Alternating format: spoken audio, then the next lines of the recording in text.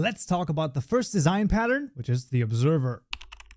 Alright, my friends, back in Chile once more, and in this video we're talking about design patterns, namely the observer. So highest level overview, first and foremost, what even is a design pattern? A design pattern is a sort of a way to organize classes in a predictable way, and they will then go after a specific function. So I have 3 design patterns planned to show you, and the observer is basically one of the ones that's used for events. Now, events are a huge thing in Minecraft modding. I anticipate them to be a huge thing in Hytale modding as well, because they're just an easy way to extend functionality to certain systems. So what does that mean? Well, you're gonna hopefully you've watched the Lambda lecture, because we're about to make a functional interface, and it's gonna be pretty freaking cool. So let's start off by thinking the following. Let's say we have a sheep and we're shearing that sheep. And every time that the shear sheep method is called, we are going to output or have an event that basically anyone who wants to know about this, every observer of this event gets notified. Ah, that's where the name comes from. Let's start by, first of all, making a sheep, making a player, and then making the player be able to shear that sheep, and then we'll continue. So let's first of all start with the new class player over here. We're then going to also make the sheep class over here, and then just for the sake of argument, I'm already going to make the interface, and that's going to be the interface on sheep sheared event. And we're going to make this an interface over here. There we go. All right, so those are going to be the 3 classes basically that we're going to need. The player in this case, we're going to do very, very simple. Just a public string name over here, then a public player with a string name, and of course this dot name equals name. Absolutely no worries. And finally, we're going to also do a public void just so that we have something to call here on the player with the damage player method, which is going to be an sout name and then say was hurt, right? So nothing too crazy, very simple player class as per usual. All of the code is available to you down below as well, so that's going to be okay. Next up, the sheep. Here we're going to make a boolean, a public boolean has wool, and then we're going to make a public string name, because why not? Sheeps can have names. And then we're going to have a public sheep over here. It's going to be sheep, which is going to have a string name parameter, and that's then going to be this dot name equals name, and then this dot has wool is just equal to true. Basically every sheep that we're going to create always has wool. And then we want to have a public void method that we can shear the sheep. What do we need for this? Well, we need the player right here, right? The player, bam. And then we're going to say, hey, if let's say has wool is false, then we're going to simply return, but we're also going to output this. So we're going to say sheep, and then we say name has no more wool. Boom, right? So that's fine. However, if it has wool, then we can continue, and we can then say this dot has wool is equal to false. And finally, well, we want to notify an event. How do we do that? Well, we got to think about this. We want to basically be able to add functionality as if we were to write a method right here, a custom method, and that gets then sort of called. How would that work? Well, let's think about the interface. Well, in interface, we can define one certain method, right? And if we define that method, then we could use this as a functional interface, and now everything goes crazy. So what does that mean? Well, we can say void on sheep sheared, right? This is going to be the method. And now we want to think about what could be the individual things that we might want to have sort of appear in there. Well, maybe we want to specify the sheep that was just sheared, as well as the player that just sheared the sheep. So that's going to be our sort of definition of our event in this case, right? So the event definition is we're going to get a sheep, we're going to get a player, and that's awesome.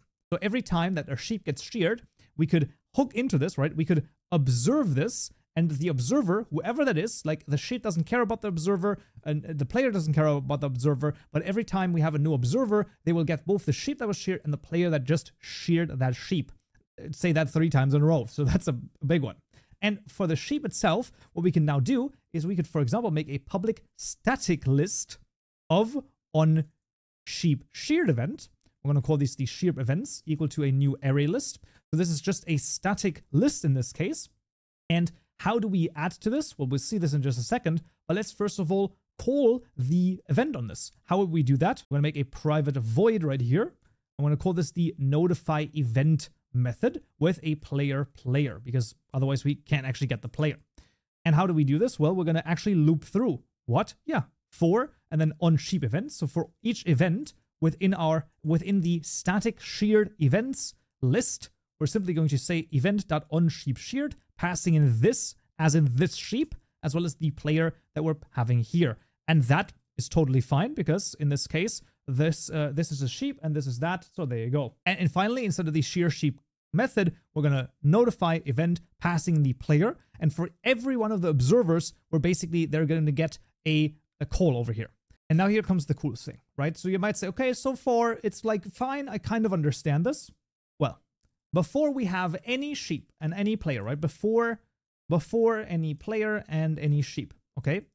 What we can do is we can simply add observers over here. So we can say sheep, this is the class that sheared events, right? This is our list. And we're simply going to add something on here. And now the cool thing is that we can add a onSheep sheared event. But think about this. This is a functional interface. So if I now start typing in a closing parenthesis, and then start typing in sheep, look at what happens. Boom. It shows over here, we can simply pass in a sheep and a player because this is a lambda expression of the functional interface. And I can just say, do the curly brackets, and for the sake of argument, we can now put in whatever we want. And here comes the cool thing. This method will then get called every time a sheep gets sheared.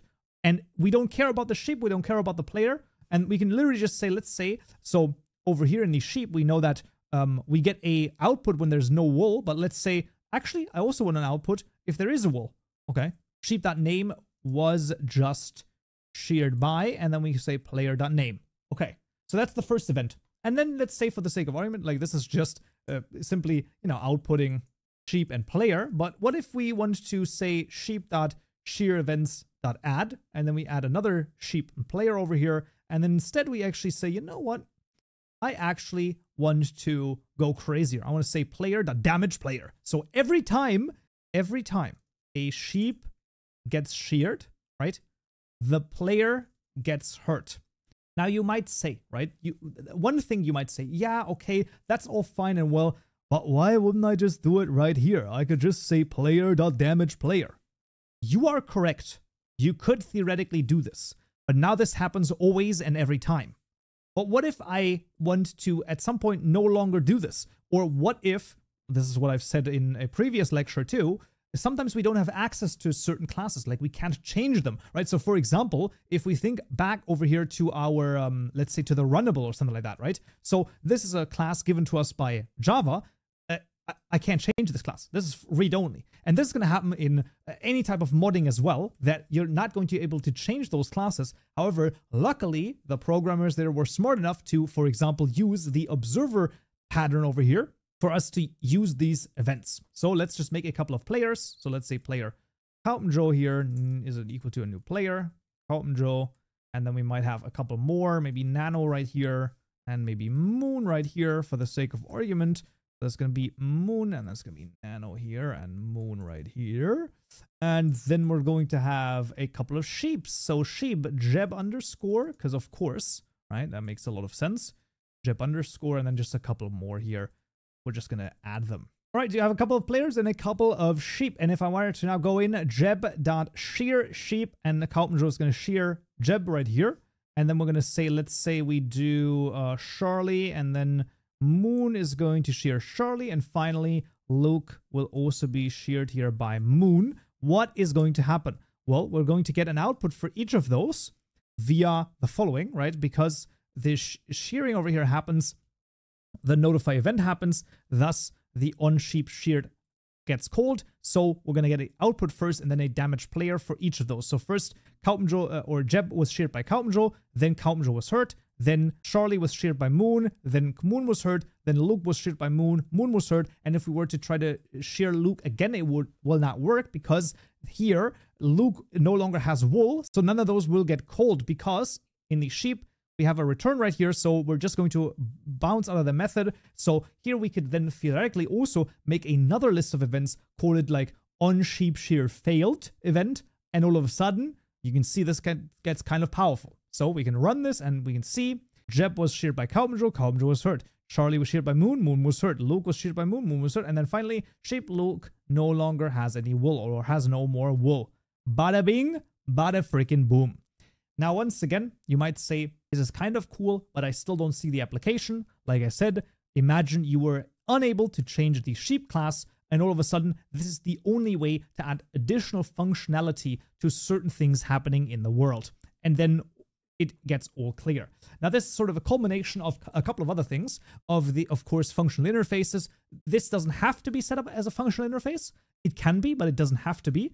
So you can theoretically also make a new class that implements this method, and all sorts of other things would work totally fine. But in this case, it's actually kind of neat that it also uses a functional interface, so you can just have an example of this too. Listen, I'm telling you, this is pretty freaking cool, okay? So this is the first of our 3 sort of design patterns that I want to show you. I will link way more stuff down below on the observer pattern, on different design patterns, because there are tons of design patterns, some of which are completely, I think they're stupid in my opinion. Some of them I really don't like the factory pattern, okay? That's just a personal preference though, because it's also often used in a context where you have, what is it? It's like a context of very corporate type code, which is often a little bit stupidly done. Regardless of that though, the observer pattern, definitely really interesting, basically a way to design events that you can then add certain things to it. So let's say, for example, just for the sake of argument, I'm going to go one more crazy thing over here. Let's say I'm going to make a new event happen only after Charlie has shared Moon. And we're going to say this is now going to be the S out. And I'm going to say, wool, so much wool, just for the sake of argument. It doesn't even matter. Now this is going to happen one time over here, and you will find, there you go, this has now only happened after this because we didn't add it before, right? Here we added the events before we even had a player or a sheep, like the system didn't even know that sheeps or players existed, which is totally fine. And then here I added it at this time. So this timing also plays a role. But yeah, it's pretty freaking cool, really neat. Like I said, got a bunch of stuff linked down below, as well as the code, of course, so you got all of that as well. But that's gonna be it for this video right here. I genuinely hope you found this useful and you learned something new. I'll see you all in the next video. So, yeah.